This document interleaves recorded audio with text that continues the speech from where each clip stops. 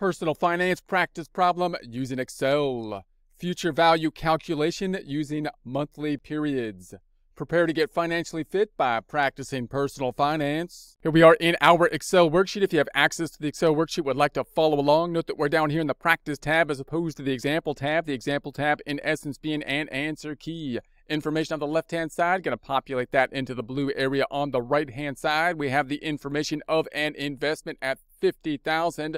The rate of return, 36%. We're going to say that's a yearly rate for the years, 2 years, but we're going to be compounding monthly. So in other words, the question is, where will we stand in the future if we have an initial investment of the $50,000, rate of return 36,000% per year, and it's going to be for 2 years, but we're going to be compounding monthly. Note that the 36% will make more sense as to why we chose it when we look at the limitations of the tables when you're using kind of that format of calculations. So we're going to be looking at our future value type of calculation. There's a couple different ways we can do this. Sometimes this is a type of problem where it's kind of easiest oftentimes to just run the table and think about where we will be in the future as we do a running balance type of calculation. So let's start off with that this time. Note that we have 2 years. We're not going to be compounding yearly, but rather monthly. So that means the number of periods is going to be equal to 2 times 12 or 24 periods. Obviously, when we compound monthly, we have a whole lot more periods. So when we do a running balance, it could be somewhat more tedious. But when doing it in Excel, not really a problem because we can just copy and down and use our autofill type of calculations to do so. So let's do that first. I'm going to start with period 0, 1, and then select those 2 periods, put our cursor on the fill handle, drag it on down to 24 periods. And then let's center that, home tab, alignment, and center. Then we're going to have our initial investment, which is going to be equal to the $50,000. Then we'll do our calculation with the interest, or it could just be the increase.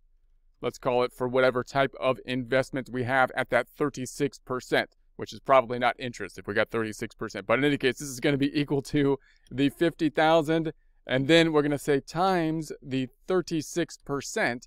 But that's the yearly rate, so when we go to the monthly, we have to divide that by 12. That's going to be the new thing that we're taking a look at, so we're at that 1,500, which is a darn good monthly return typically. So let's see how we can calculate that a couple different ways. Note you can take the 50,000, you can then multiply times 0.36. That would give you the yearly return, and then divide it by 12 to get that 1,500, or you can take the 0.36 divided by 12 to get the monthly rate, which would be 3%, which is nice and even, which is the reason we chose 36%, because that 3% is something that we can easily look up on a table, even though we're looking at monthly rates. Then you could take that and multiply it times the 50, and that'll give you, once again, that 1,500. Let's do this a couple times. This is going to be equal to the 50,000 plus the 1,500. That's going to increase the investment to 51.5. Let's do it a couple more times, and then we'll do the autofill. This is going to be the 51.5 times the 36% divided by 12. That's the new thing. And then this is going to equal the 51.5 plus the 1,545. Gives us the 53.45. Let's do it a couple more times. This equals the 53.45 times the 36%, then divided by 2 to get us the monthly percent or monthly amount, however you want to think about it. This equals the 53,045 plus the 1,591, giving us the 54,636. Let's do it one more time. This is going to be equal to 54,636 times the 36% divided by 12. Giving us the 1,639. Now we have the balance of the 54,636 plus the 1,639 for the 56,275. Let's do it again. Keep it in mind and setting it up as we go so that we can autofill it down, adding absolute references when necessary. I'm going to delete what we've done so far. Really? You're going to delete it? You're going to, yeah, I'm going to, don't, that's, undo. No. We're going to do it again here. We're going to think about basically autofill when we do it this time. This is going to be equal to the 50,000 times the 36%. Now that is outside the table, so that's typically something that we want not to move down when we copy it down. So we're going to use the absolute reference, which is F4 on the keyboard, or $sign before the B and 3. You only need a mixed reference, but an absolute one works. And then we need to divide that by 12. The 12 is a hard-coded or typed-in number, therefore it'll copy down as we go too. So then this is going to be equal to the 50,000 plus the 1,500. Although this is a more complex calculation, nothing is outside the table. Both of those cells we want to move down relative when we copy it down. Therefore, no absolute references necessary here. We're then going to select those two cells, put our cursor on the fill handle, left click on it, and drag it on down 24 periods to get to the 101,640 about. So there's that. Let's do it again. Let's do it this time. Let's do it with the future value calculation in terms of an Excel worksheet, formula, or function. This is probably the two ways that we would do this most commonly in practice, and then we'll move on to the table and the mathematical formula, two ways that you might do this in a school type setting more likely. Let's go ahead and hide some cells first. I'm going to put my cursor on C, even though it's really skinny over here, and then scroll on over to F, let go, right click the selected area and hide those items. And then we'll do our calculation here. I'm going to do it more quickly than in the past because we've seen these in the past, but I'll kind of emphasize the new area. So I'm going to say negative future value, shift 9. This is all the same, but then the rate is that 36%, and we got to divide that by 12 because we're looking for the monthly rate. So divided by 12, that's the new thing, comma, number of periods would be 2 years if compounded yearly, but now 24, 2 times 12, which we already have down here. So I'm just going to pick up the 24, comma. This is not an annuity, so we don't have a payment. So 2 commas. That brings us to the present value, which is at the 50,000, and enter. So there's our 101,640 again. We can also, of course, do that with the tables. So we can say that we have the tables, which is the payment, let's say, which is going to be the 50,000. When we look at the tables, then we're not looking at the periods no longer represent years to us. They have to represent months, and the percentages need to represent then the related monthly percents, not yearly percents. We're given the yearly percent, so we'd have to take that and divide by 12. So if we take 36 divided by 12, we would get 3.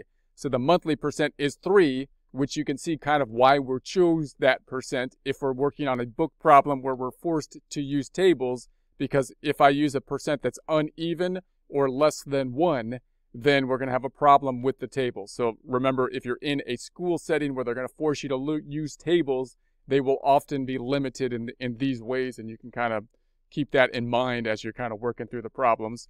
So we got 3, and then we're also limited to the number of periods. The table only goes down to 50 periods. So we got 2 years here, which in months would be 24, which is still pretty far down on the table, even though it's only 2 years. So 24 and then 3 on the percent is going to give us that 2.0328.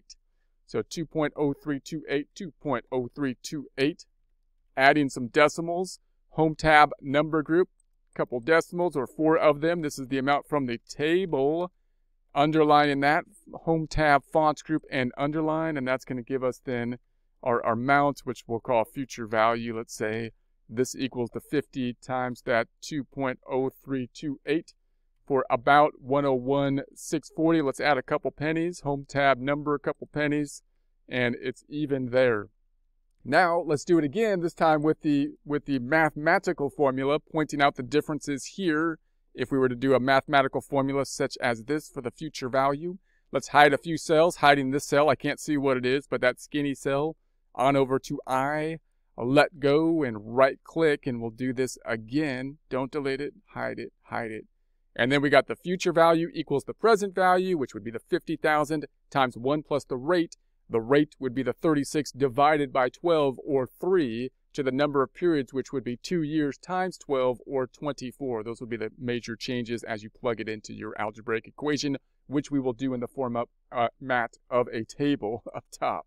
So we're going to say we'll start off with the present value in a similar way as we've seen with prior presentations at the 50,000, and then we're going to say that we have the subcalculation, which is going to be the 1 plus the rate to the n periods. We're going to pull that into the inside, which is 1.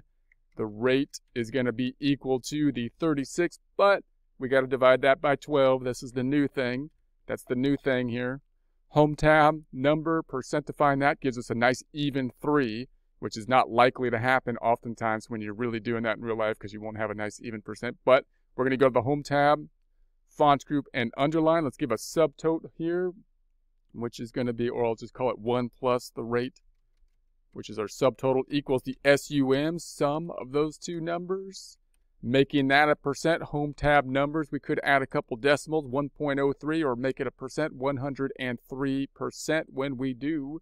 And that'll then be taken to the number of n periods. So this is going to be not 2 years, but 24 periods, because we have monthly periods now. That's one of the new things. Home tab, font group, and underline. And then that's going to give us, we'll call it the 1 plus the rate, shift to the shift 6 periods of n periods. And we'll put that into the outside. This equals the 103%, shift 6 caret to 24 periods. Adding a couple decimals, home tab, numbers, decimalizing that cell. Font group, underline, and that'll give us our future value. Let's call it the future value, which is going to be equal then to the 50,000 times the 2.032 and so on, gives us our 101,640. Adding a couple decimals there, home tab, number group, couple decimals, and make it a little wider so it can handle the decimals that are added. There we go. Let's do some indentation, selecting these cells, and let's indent them. Alignment and indent, alignment group, indent, and then alignment group and indent. Okay, so now let's unhide some cells, put in our cursor from B to K so we can see what we've done thus far. B to K, let go, right click, and unhide. So now we had our running balance getting us to the 101,640. We had our 101,640 with our Excel formula, which we can add a couple pennies to if we want. Number group, couple pennies, 101,639.71. And then we got 101,640 on the tables due to rounding from the tables. And then we've got the 101,639.71 also with the Excel, with the mathematical formula. I'm going to delete this up top. And this number right here from the tables is rounded to 4 digits. You can see it matching up to this number here, which is actually longer than 4 digits, which is the result or the cause of the slight difference here for rounding.